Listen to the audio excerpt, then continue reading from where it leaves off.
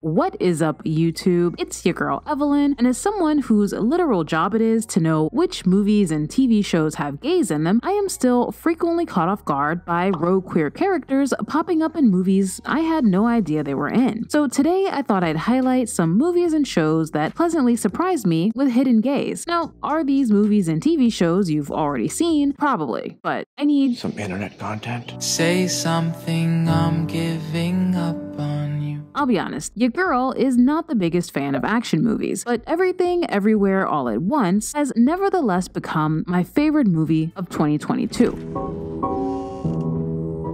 Don't stop playing. Play something for me.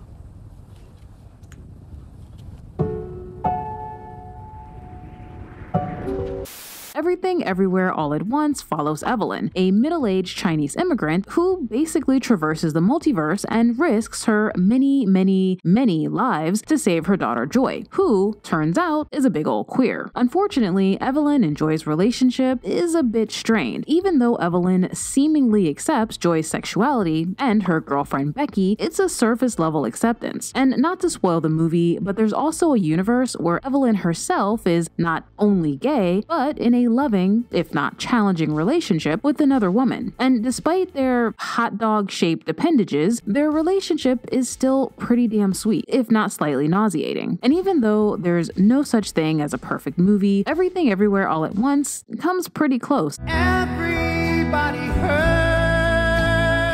I'll admit, I know next to nothing about the X-Men. In fact, I think the last X-Men movie I watched was this one. But when I found out my girl, Arya, not today Stark, was joining the X-Men franchise, I had to support. Little did I know she was not only playing a badass mutant, but also the world's most adorable little lesbian / direwolf.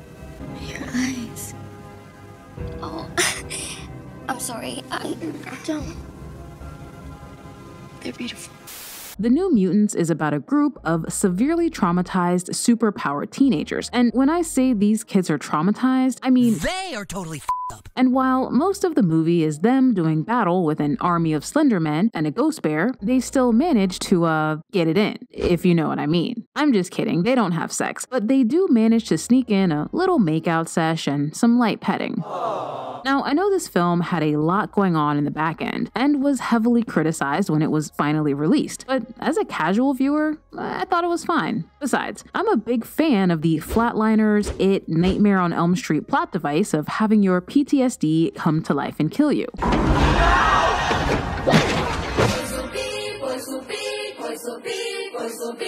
What better place to hide a gay lady character than in a show called The Boys, Amazon Prime's extraordinarily gritty and extremely f***ed up show about a group of superheroes that aren't quite the good guys we always assumed they were. Who in the seven is gay?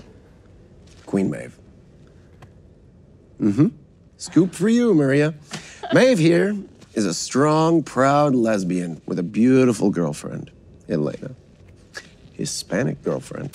Queen Maeve is the queer in question, and she pretty much has Wonder Woman's powers, superhuman strength, invulnerability, and she can fly. But most importantly, she is literally a bisexual queen. Even though we learn about Maeve's queerness in season 1, it's not until the second season that her sexuality becomes a big part of the plot, and we get to see more of her relationship with her ex-girlfriend / current girlfriend, Elena. I have to warn you though, The Boys is not a warm, fluffy, and happy show. When I said it was extraordinarily gritty before, I wasn't exaggerating. So if you prefer watching warm, fluffy, and happy things, do not watch this show, even for the gay. But for those of you interested in a hyper-realistic and bloody superhero tale, you might want to give it a shot. She's gonna cut my head off, but I don't care.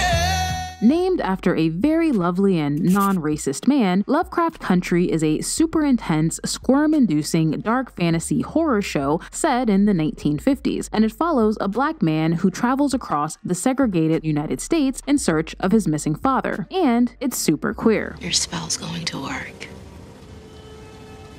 And you have me now. Have you ever? No. This is my first time.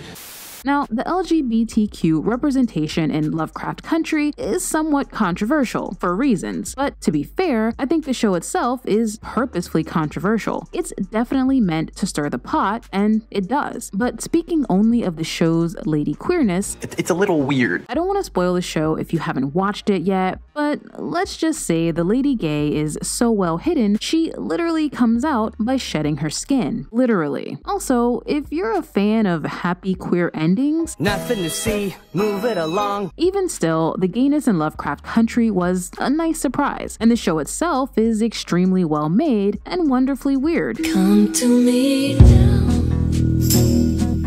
The Haunting is a brilliant horror anthology series that so far consists of just 2 seasons. I'm sure most of you have probably already watched or at least heard of season 2, The Haunting of Bly Manor, because it's super duper lady gay. You're my best friend.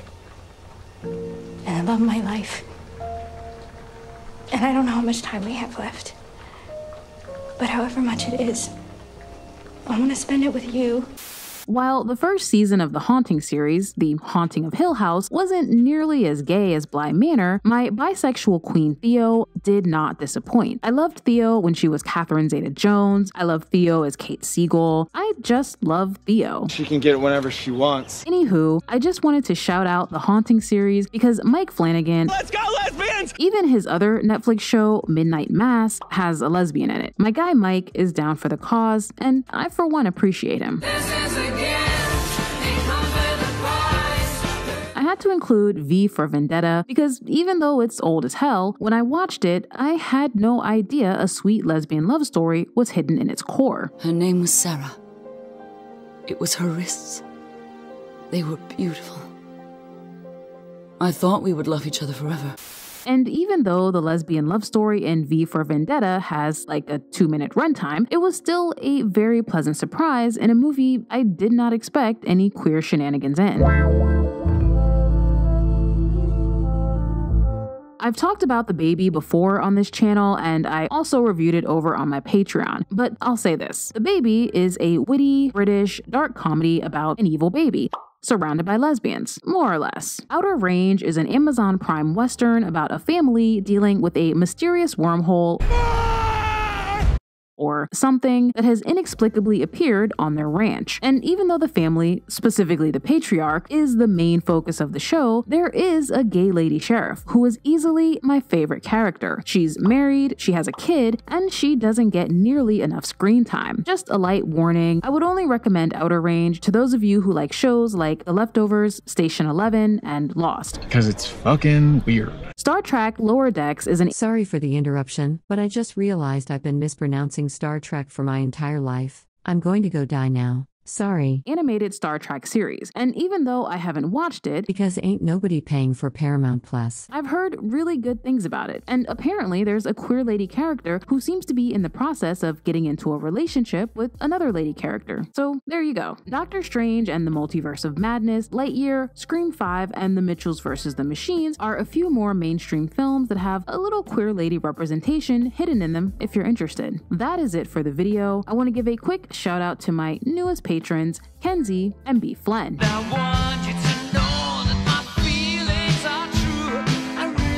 As always, thank you so much for watching, and make sure to let me know in the comments if you've ever been watching a movie or show and been surprised by the appearance of a rogue gay.